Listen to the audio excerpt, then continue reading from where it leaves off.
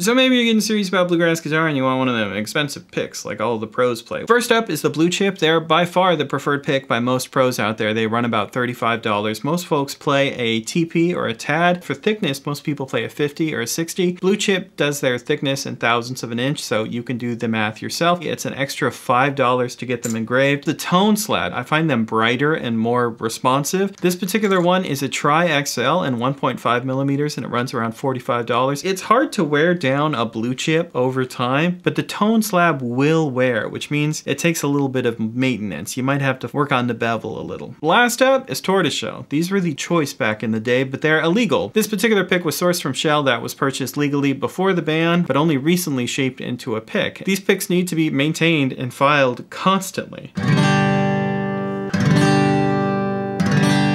So yeah, shell sounds great, but don't contribute to the eradication of the hawksbill turtle.